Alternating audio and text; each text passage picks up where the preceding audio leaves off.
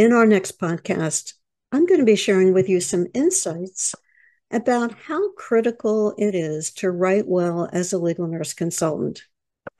I've worked with subcontractors and I know legal nurse consultants who are doubtful about their skills. They're not very confident that they can write well, and it holds them back.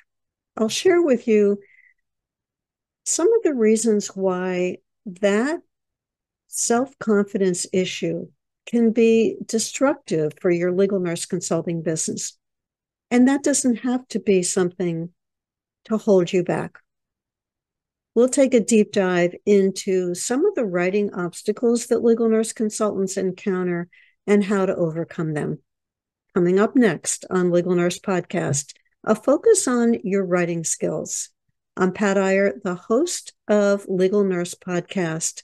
So glad that you're joining us and that you're being one of our listeners.